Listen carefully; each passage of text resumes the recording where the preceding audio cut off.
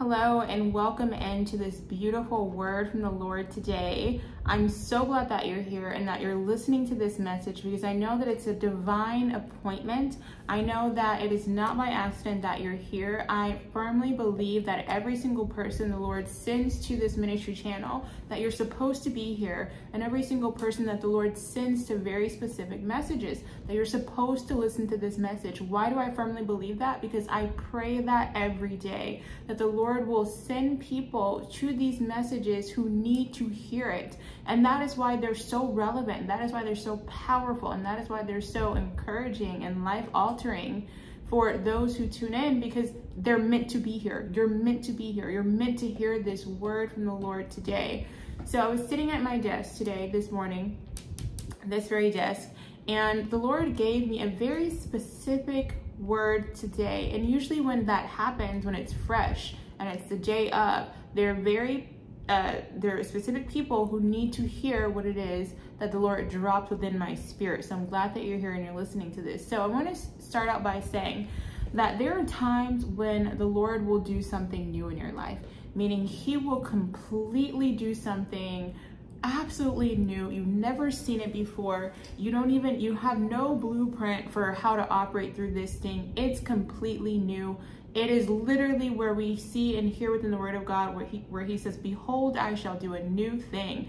But then there are times in our life where God isn't doing a completely new thing, but he's bringing it all back better than before. There's a time where he's restoring something in your life, meaning he's restoring it back to where it's almost looks like new, right? You would think it was something new because it's so much restored back to whatever it was that you had before times 100. It's almost like it's you and that thing 2.0. It's like you get an upgrade, and it's so much so to the point where you would think it was new. You would think it was new. It reminds me of how the Lord Jesus restored humanity, right? There was a time, yes, back in the days of Noah where he completely wiped out the earth, but I want you to stick with me here. He didn't completely wipe out humanity. He said he would never do that again, but what did he do? He restored us. He didn't say, I was gonna do a completely new thing. He said, no, I'm not gonna do that again. I'm gonna send my son to restore them, to redeem them. So there's a time where God will do something completely new. He'll wipe the slate clean. He'll do something totally new. And then there are times where he will introduce something into your life. He'll bring it back. He'll run it back. But it will be like new. It'll be completely restored. And there's a reason why he does it. I'm gonna get into why he does that. But first, what I want you to understand is that the Lord had released to me today. He said, and I'm gonna quote exactly what I heard the Lord say. He said, all that you lost is coming back. And he gave me a scripture, and I'm going to read that to you. But he said, all that you lost is coming back even now. Even now. What did he mean by even now? He meant that right now it's making its way back to you. So even though you may not see it now, even though you may not be experiencing it now, like I talked about in that last message, but it's making its way back to you. All that you lost. And I'm going to put this in context for you by taking you to the word of God so we can hear it from Jesus himself. Literally Jesus saying this himself. All that you lost is coming back to you even now. And we understand that anytime the Lord restores something, it's always going to be better than what it was before. Because that's just that's God's way of doing things. That's kingdom style of doing things. He's always upgrading things in your life. He's always restoring it back better before. He's always restoring back more than before. We understand even with the story of Job, how Job lost everything, but the Lord restored it back more than what he had before.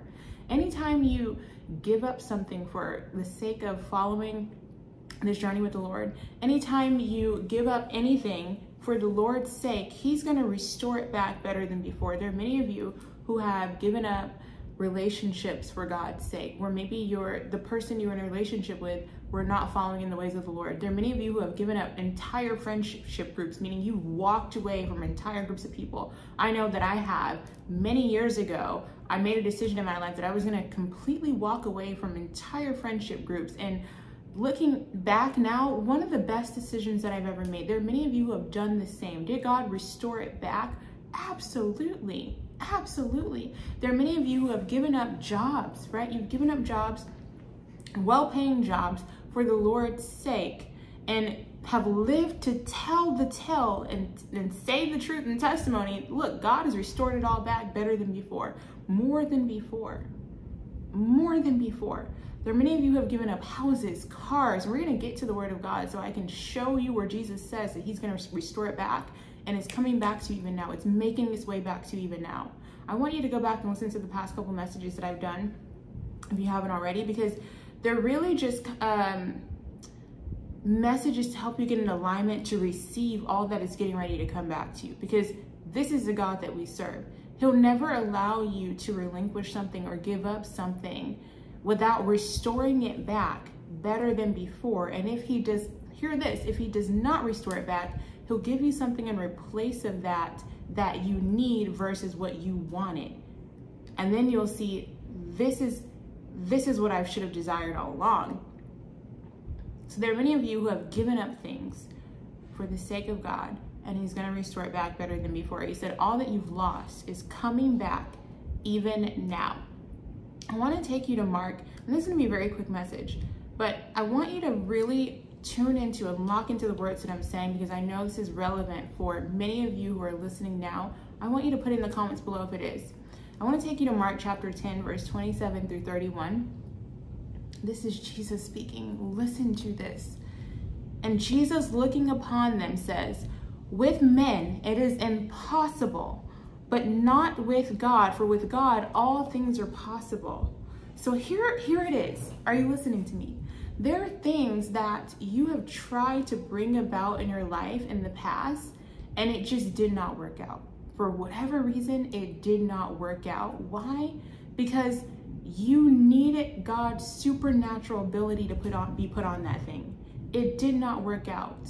And there's a reason for that. It says, with men, it is impossible. But with God, for with God, all things are possible. So the things that he's bringing back, the things he's going to run back in your life, 100% restored, it's going to have God's supernatural ability on it. It's going to have God's supernatural capability on it. This means that things that were not possible before, for some reason, it just didn't work out. You said, Lord, I'm relinquishing this to you. I'm relinquishing this relationship to you. I'm relinquishing this job to you. I'm relinquishing this opportunity to you. I'm giving up this car for you, this friendship group, whatever it is, and it did not work out. You said, Lord, I'm giving it over to you. With man, it's impossible. But God is going to run it back completely restored, better than it was before. Why? Because this time it's God. This time God has his thumbprint on it.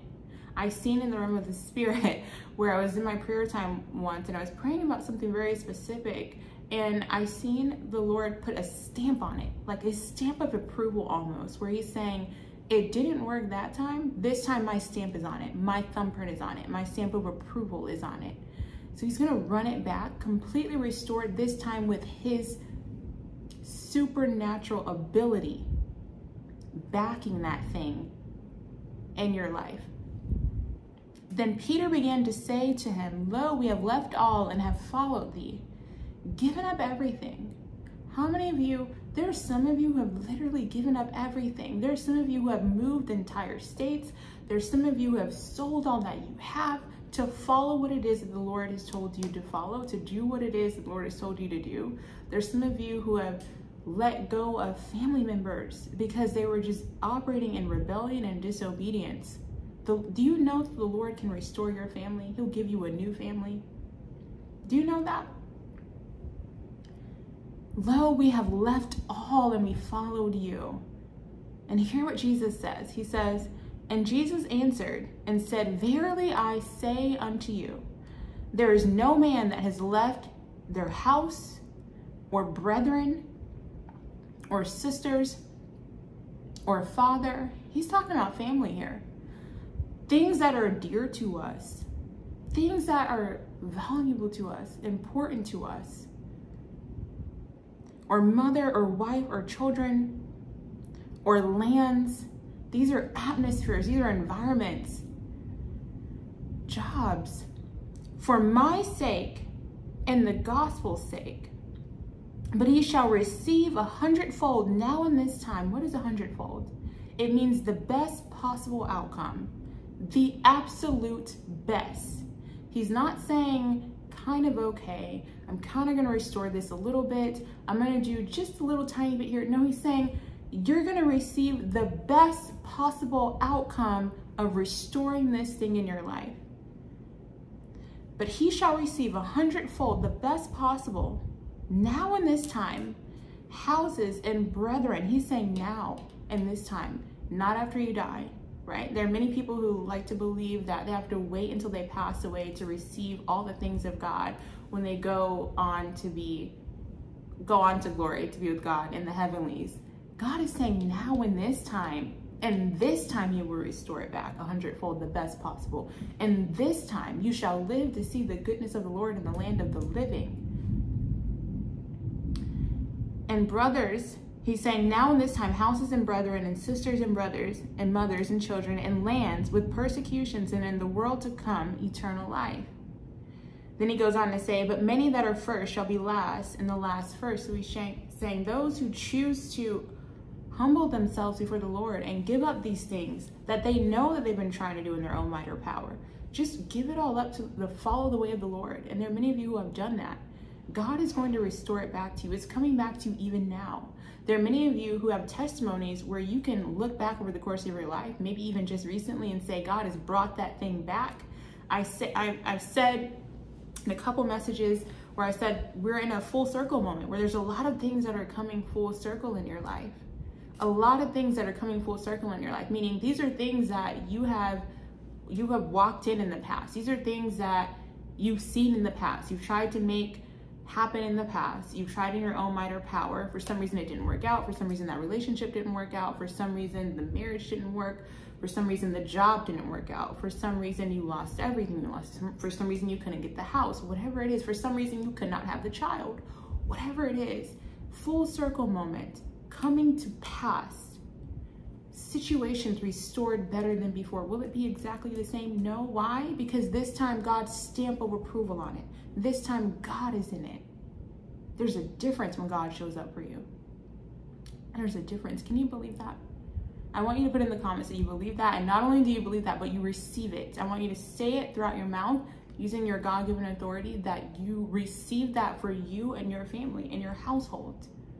Today, it's for you today. You don't have to pass away and wait to go on to glory and receive it in the heavenlies. It's for you today. He'll restore it all back 100-fold, the best possible.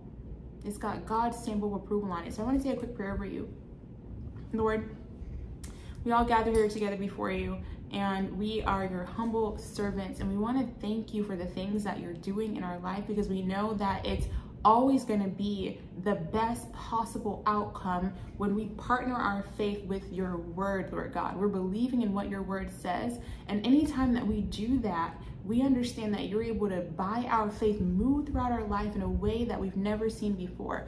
Move throughout our life in a way that we could not do on our own, not in our own might or power. So we thank you for the things to come. We thank you for everything that's coming back to us in the best possible way with the best possible outcome. We thank you for all of the wonderful and magnificent things that are on its way to us, even now, as you say, Lord God, that we shall see it. Even now it's making its way back to us. We shall live to see the goodness of the Lord in the land of the living. And we thank you for this, Lord God, that we don't have to wait till after we die to receive it. We thank you for this, Lord God, that it is ours now for the taking, that it's coming back to us, that we shall live life more abundantly. And not only shall we live life more abundantly, but that our children will live life more abundantly, and that our children's children will live life more abundantly, because this is our portion. It is a part of our inheritance, Lord God. These are the promises of God for us, and we thank you for them. We thank you that we have access to them. We thank you for the truth that goes forth. We thank you for your word, which is the absolute truth above every other truth. Let God's word be true and every man a liar. And we hold it high up above everything that this world system could throw at us. We put it above everything else, Lord God, and we thank you for it. In the name of Jesus, amen. So I know that this was a right on time confirmation for many of you, and I know that it is really relevant to what many of you are going through right now. If that's the case, put it below. Put it in the comments below. I want you to share this message with other people. I always like to give the opportunity to get seed and fertile ground. And I give this opportunity because there was a point in my life where I did not know. I did not know the power and the principles of seed time and harvest time. And I did not know what it could do for my life. And then when I started operating in putting seed in fertile ground and these principles and working the word, I'm telling you that it's almost like putting the things that you're believing in God for on speed dial. It's almost like putting God on speed dial, because your seed speaks to God, and it's you telling God, hey, Lord, not only do I believe that you're going to bring this thing to pass, but I'm going to back it up with works. I'm believing in you so much. I'm believing in your word so much to bring this thing to pass that I'm going to put a seed behind it. Because what is it, right? What is it to put a seed behind what it is that God said he's going to do? It's nothing. Holding on to that, and what I mean by saying it's nothing is holding on to that to say, Lord, I'm going to keep this because I just don't believe that the seed means anything. It's really saying that you don't believe that God isn't going to honor that seed. Where it talks about constantly all throughout his word. And I'm telling you, I have my journal right here where I pray over every single seed.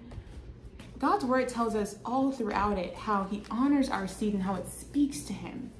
This is his word, and it's a part of his principles. And I want you to write down these scriptures. I only released them all to you once, but I really want you to write down these scriptures and study them. And I'm only telling you this because I know that it's going to change your life, because it changed my life when I was really able to grab hold of these concepts when it comes to seed time and harvest time. So I want you to write down Malachi chapter 3, verse 10 through 11, where God tells us that he will rebuke the devourer for your sake and make sure that your seeds and your harvest is not devoured up. That is as a result of you tithing consistently. There is 2 Corinthians chapter 9, verse 6, where the word of God says, given it shall be given unto you with good measure, pressed down, shaken together, running over. This is the word of God. Genesis chapter 8, verse 22 tells us that as long as the earth remains, come on, Lord, I feel the anointing of God on this. As long as the earth remains, there will always be a harvest. There will always be a harvest. Do not let the enemy convince you that there is not a harvest. And I'm telling you, if there's any doubt in your mind when you put a seed in the ground, don't do it. Do not do it. Because it's only by your faith that it's able to come back to you multiplied. And I'm believing in God with you for the 100-fold, the best possible. There's Luke chapter 6, verse 38, where, like I said, again, Luke chapter 6, verse 38 is the verse that says, given it shall be given to you, good measure, pressed down, shaken together. 2 Corinthians chapter 9, verse 6 tells us that those who give bountifully will reap bountifully. Those who give sparingly will reap sparingly. And I'll give you a small interpretation of really what that means, but it's self-explanatory. It just means that you give at the level that you want to receive back. You give at the level that you want to receive back. I'll leave you with that, and I'll let you study those scriptures on your own. And if you want to just get more details and context on that, I do have an entire Kingdom Economy playlist for you to check out where I go more in detail on that. For those of you who are wanting just a quick idea of where you're at on your journey with the Lord, you're just not really sure. You're on this journey with God and you're trying to receive the promises of God, but you're not really sure where you're at on this journey and what is requiring of you next. There is the Promised Land Roadmap. It's completely free. I highly encourage you to grab that if you haven't, because it's going to give you clear instructions on what God is requiring of you now to get to that next level. That link, as well as the link to sow into the ministry, is in the description below. And for those of you who are unaware, I just released a new book, Daily Bread, 365 Devotions for Those Seated at His Feet. There have been hundreds of people who have received these devotionals in email format through the mentorship, and they have emailed in on a consistent basis, like pretty much on a weekly basis, sometimes daily, where we get emails where people say, oh my God, this is really prophetic. This brought me to tears. It's, how did you know this is exactly what I was going through this day? Here's the thing, I did not know. It is the Spirit of God.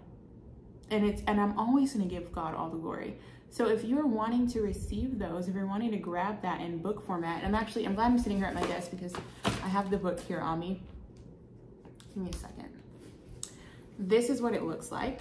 And there's a sticky note here because I'm going through it daily. Yes, I'm going through these devotions daily, even though I wrote them, because they're extremely prophetic by the Spirit of God, and they minister to me too.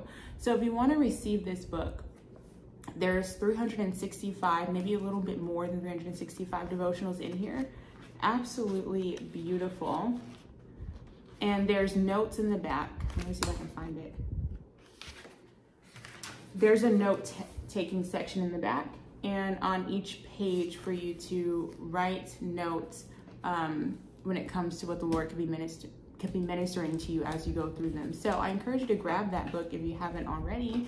The link is in the description below.